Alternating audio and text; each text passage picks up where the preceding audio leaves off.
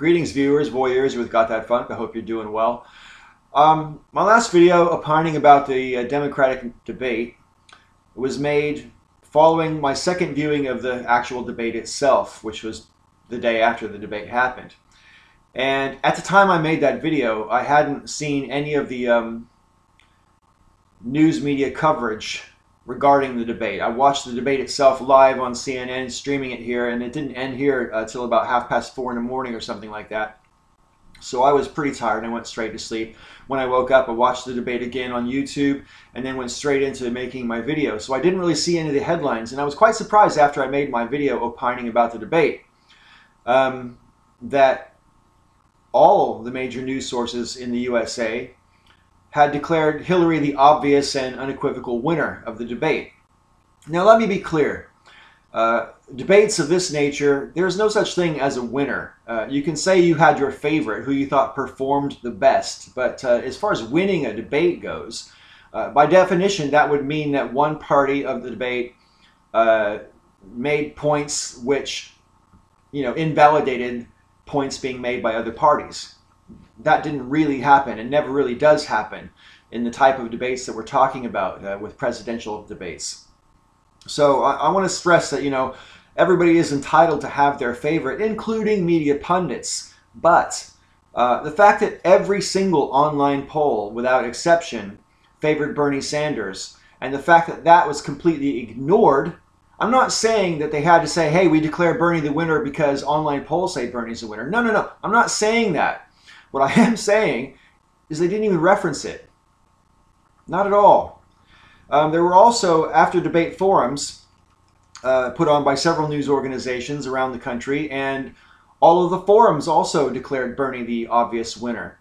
And forums are a little bit more scientific. I mean, I can understand why a news organization might not take an online poll too seriously because, you can vote from abroad. You can cast more than one vote in some of the polls. Some of them you can't, and some of them you can.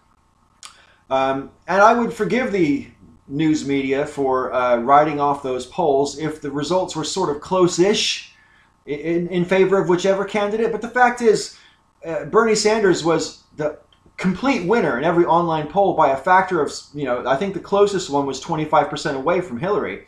Some of them had him sort of more than 60% ahead of Hillary.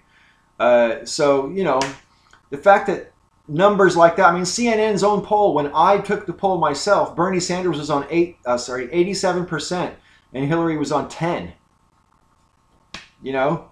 So again, they don't have to say this is reliable polling data, but the fact that they chose to ignore the polls completely, even their own polls, even CNN ignored its own poll.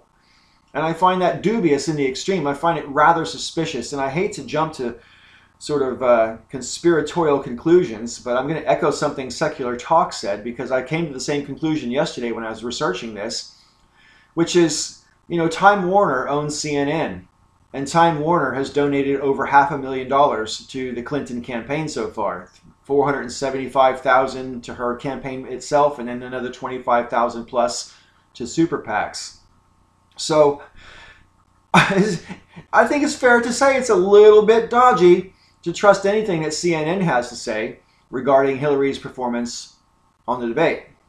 And I'm curious to find out how it's going to play itself out between now and the primaries, because it's my understanding that we're going to be 4 Democratic debates between, 3 more between now and the primaries, and 2 after the primary season starts. So they're trying to keep the number of debates to a minimum. I think the DNC basically wants Hillary to be the nominee. And so they haven't really scheduled anywhere near the number of debates they did last time around. And last time around, the reason there were so many debates wasn't necessarily just because there were so many candidates running. It was because, this is an open race. There's no incumbent in this race. So everything's to play for both parties.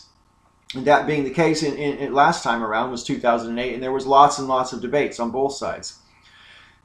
And I know that sometimes the audience can get burned out of debates, but I was quite surprised to learn that Tuesday night's debate had an audience of 15 million people when they were only expecting sort of, less than 5 million. So I think that's a big deal, and it just goes to show that there are a lot of people in the country who actually give a damn and want to find out, more about the candidates.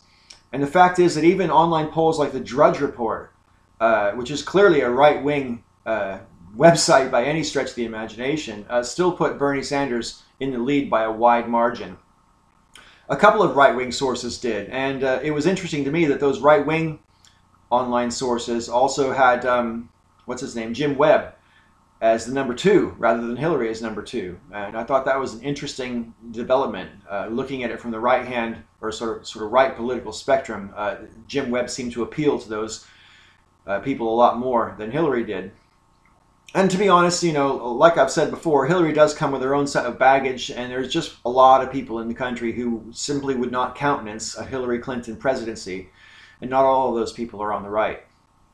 So I do find it a little bit dubious. I say the conflict of interest with CNN and the Hillary Clinton campaign means that from now on, I'm not going to trust anything CNN has to say about the candidates at all.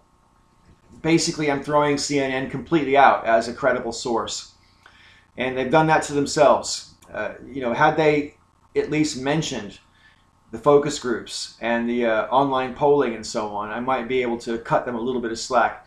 The only major news outlet that I've come across online that even came close to giving Bernie Sanders his due was Rachel Maddow on MSNBC.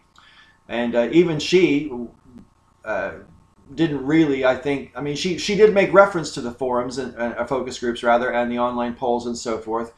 And I think she even made reference to the fact that Bernie won the internet in terms of, new followers on Twitter and Facebook and campaign donations and searches on Google and stuff like that.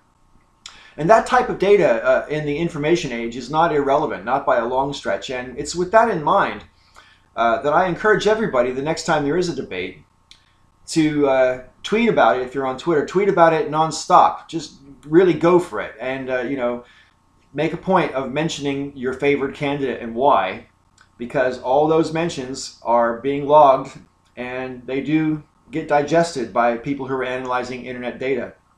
Same thing on Facebook. If you have a blog, I would heartily encourage you, the next time there is a debate, when there are online polls going on, screen cap those polls and put that screen cap on your blog, put it on your Twitter. Make sure it's out there for people to see, because the media is clearly trying to basically paint this as if Clinton is utterly inevitable. And, if you keep on telling people that there's no point voting for anybody else, they might just end up accepting it because, well, that's what they say on TV.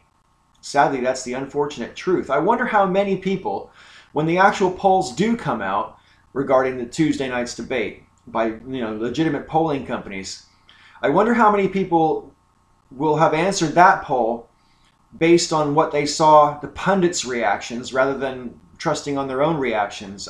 The fact that it's Friday now and I haven't seen any polling data from genuine, legitimate polling companies, it kind of seems suspicious to me. Normally, you only have to wait till the next day before some polling data comes out.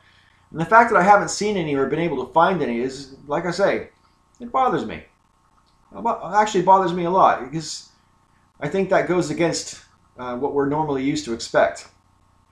Anyway, what do you guys think? Am I just being too conspiratorial in my thinking here? I don't think I am. I think there's a concerted effort amongst the establishment media to back the establishment candidate. And is that a coincidence? I don't know. You tell me. I mean, when Bernie Sanders is always going on about how the top 1% are the biggest problem that we have to deal with, and then you factor in the idea that the top 1% are the ones who own the fucking media and communications networks, it might stand to reason that they don't want to give Bernie a fair shot.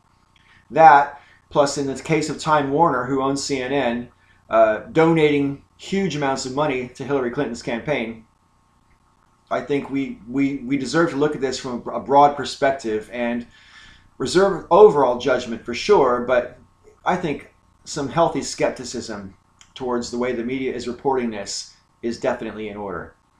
Thanks for watching this video. I look forward to the next time we talk. Until then, may all your ups and downs be up.